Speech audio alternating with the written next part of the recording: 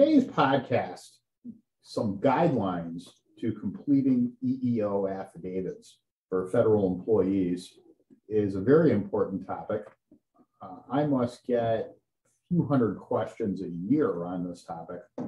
What is the best way to fill out my EEO affidavit? Being harassed here, and that's what it's coming to, actually, with some of these EEO investigators. I am now seeing EEO investigation affidavits with over 400 questions. That can take a federal employee a week to complete if that person doesn't have certain guidelines on how to complete them. And of course, if you don't complete them on time or you don't supply enough information, the court can dismiss your case. The court can say you didn't cooperate with the EEO investigator. Obviously, these guidelines are not meant to be actual legal advice for anyone's case in particular. If you have a particular question on your specific affidavit, you should contact our office. We do many of these and we can help you. However, before you make that call, there are some things just that are guidelining that are really important for people to complete and can make this process a lot smoother, a lot less time consuming, a lot more efficient, and can ultimately raise the value of your case. You will see on these EEO affidavits one question that shows up with every single discriminatory adverse action you're complaining about, and it is the following. Why do you believe? I love this question. Why do you believe that such and such was discrimination? Why do you believe that? Now, first, I think it's important to understand this. What the plaintiff, the person who's suing for discrimination, what he or she actually believes as the reason can be relevant, but it may be irrelevant. There might be things that the plaintiff doesn't even know about. Someone may have a reasonable suspicion, which, by the way, you have to have in order to bring one of these cases, and you only have 45 days from when you have that reasonable suspicion of discrimination to contact an EEO counselor. So just putting that aside, I mean, the question itself isn't even fair, because I don't have to believe that X, Y, and Z was discrimination. All I have to believe is that I had a reasonable suspicion of it. In attacking that question, I think that a lot of people, they do one of two things that are wrong. Either they only put down one claim. They say something like gender, which is a mistake, or they put down every basis of discrimination. Race, gender, national origin, age, disability, that's a mistake. Because generally people, first I'll talk about why only putting one basis is a mistake, and then I'll cover the reason that all of them is a mistake also. Every claim, I believe, almost every time, someone should have a retaliation claim built into their case. And the reason for that is, from the moment you contact an EEO counselor and the agency is aware of that, many, many times additional acts of retaliation occur. So by the time you're filling out this affidavit, there might have already been 3 or 4 other things that happen to you. So you want to include that basis just about every single time you have an EEO case. And one thing you almost never want to claim is age discrimination, unless you were terminated, suspended, major reduction in duties. Age discrimination cases based on hostile work environment almost always lose. And the problem with them is, against the government, you don't get your attorney fees reimbursed at the administrative level. You don't get a jury trial on age claims against the government in federal court. And you don't get compensatory damages for age discrimination claims for pain and suffering. So someone says, I went through a hostile environment on an age claim, that's actually taking away from some other claim, some gender claim. If the case is more suited for that, especially at this level, you want to say that. So you want to say why I believe such and such was discrimination. You want to list the facts. You want to list why you were treated differently than somebody else outside of your protected group. That's the key to that question. You also want to say in the answer, a lot of the facts here are not yet known. Next issue or next grouping of cases or next grouping of questions, I should say. I love this one. Cite the law or the policy that you believe the agency violated. I saw this recently on an EEO affidavit at least 8 times. I told my client to simply say the following in response. Here's the answer. Last time I checked, it was illegal to discriminate against someone because of their disability or race, national origin, or gender. I'm not aware that this agency is now disputing that and requiring the complainant to cite a law, policy, or something else that the agency violated.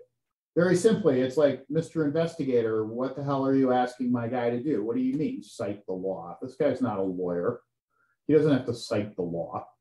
It's illegal to discriminate. That's the law. Next question. I get these a lot. Hey, there's a question. Did I appeal whatever it was that I'm complaining about? The question there is asking for a Merit Systems Protection Board appeal or a grievance appeal. And for federal employees who are represented by unions, you already know that in the vast majority of union contracts, you can either file with the EEO office or your union. You cannot do both. That's kind of what they're talking about. So, you know, I got a reassignment or something and they took away all of my duties, and I appealed to the second level supervisor and said, hey, this is discrimination. That's not the appeal they're talking about. Another set of questions that come up has to do with the causes of whatever happened to you. So why were you suspended? Okay. Why did you get reprimanded? Whatever the case may be. If you believe that the issue could have been also because you blew the whistle on something, you can say that. You can say, I believe that it was the reasons were, A, I complained about illegal hiring for this promotion, which is a whistleblower claim. And I also believe that it was discrimination. And I have a whistleblower claim right now with the Office of Special Counsel. And on my whistleblower claim, I did not say it was discrimination, because if you do that, the OSC will immediately dismiss your claim and say that, oh, you belong in the EEO world. So those are tricky when you file in both places. We do those for complainants. They are tricky, but if you can do them well, you will generally double your chances of winning on legitimate claims. So that is perfectly okay. In fact, I would talk about the different reasons, even if they're not discrimination. Certainly if they're whistleblowing, you want to talk about them, because this will show up in your whistleblowing case.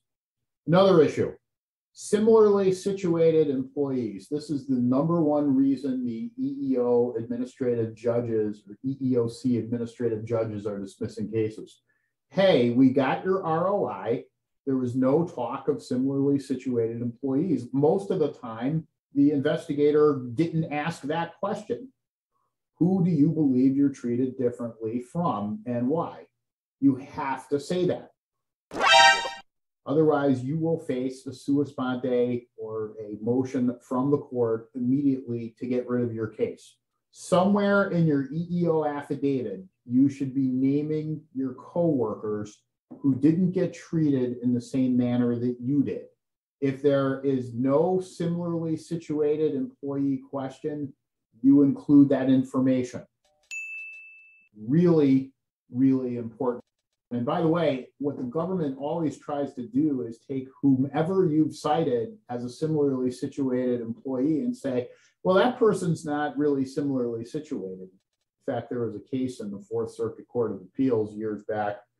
Two people were on an assembly line, and one guy was like banging in a nail, and then the other guy was like tightening it, or it was a screw, or two people virtually on the same, they were on the same assembly line, just along the different jobs of the assembly line. And the court said, well, is that similarly situated? Well, we don't think so. Right. Now, there's been many cases after that which have kind of taken the sting out of that.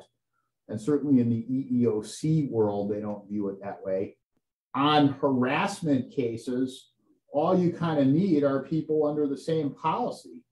Whether some guy was a doctor and another person was simply a technician, and they're both sexually harassed, okay, and one they do something about, one they don't.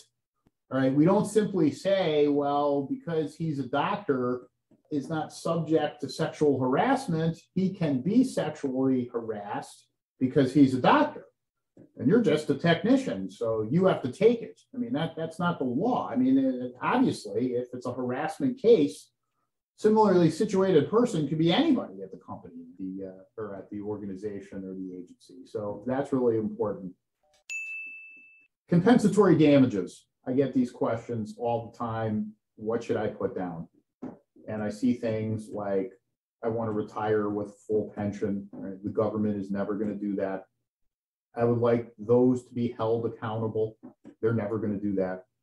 They're asking essentially, how much money are you looking to settle this case? Recently, I've been telling people, put down the maximum, $300,000. Although it's the highest award, the cap hasn't been changed in many, many years.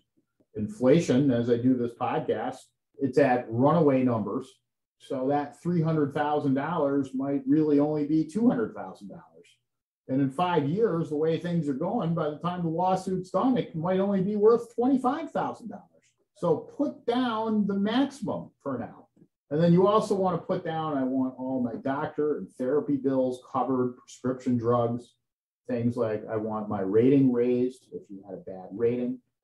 I want my original duties I had per the position description, not some additional description that is haphazardly made up by my supervisor who's trying to get rid of me.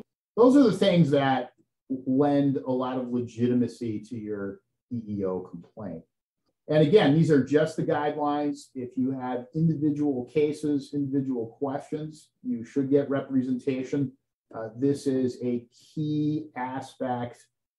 It has become an imperative aspect of EEOC administrative cases, because if these affidavits are not filled out correctly, the administrative judge, before he even meets you, is going to file a motion to get rid of your case, and those are becoming harder to win. They're not harder to win on appeal, but they're harder to win on the initial motion, because think of it this way, the administrative judge has pretty much already made up his or her mind.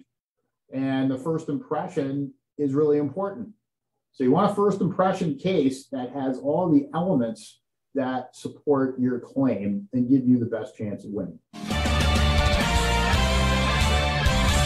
If you have been discriminated against at work, at a federal agency, or retaliated against, call us. We can help you